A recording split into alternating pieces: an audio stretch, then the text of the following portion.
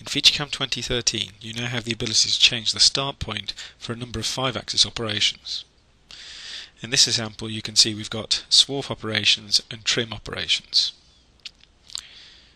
Also in the FM file, you can see there are pre-saved moved start point examples contained within this group. We're going to look at how to change the start point for each of these operations. If I turn off the two trim operations, I'm just going to unshade the model. And I'm going to play a centerline simulation. So we have a swarf operation working its way down the component.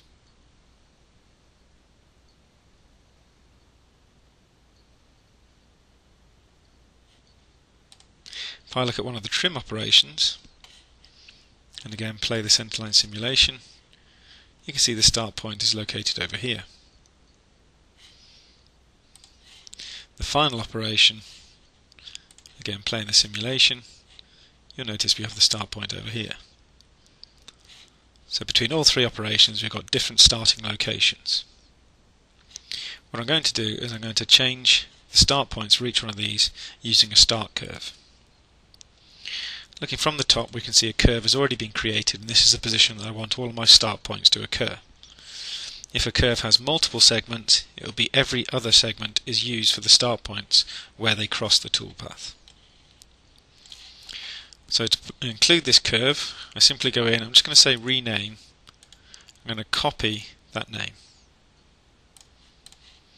Then in each of the operations I'm going to go into the properties, into the finish dialog, into the milling, and under start point I'm going to enter that curve name.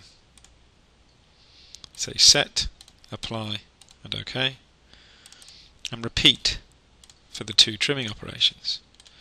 So paste, set, apply and OK.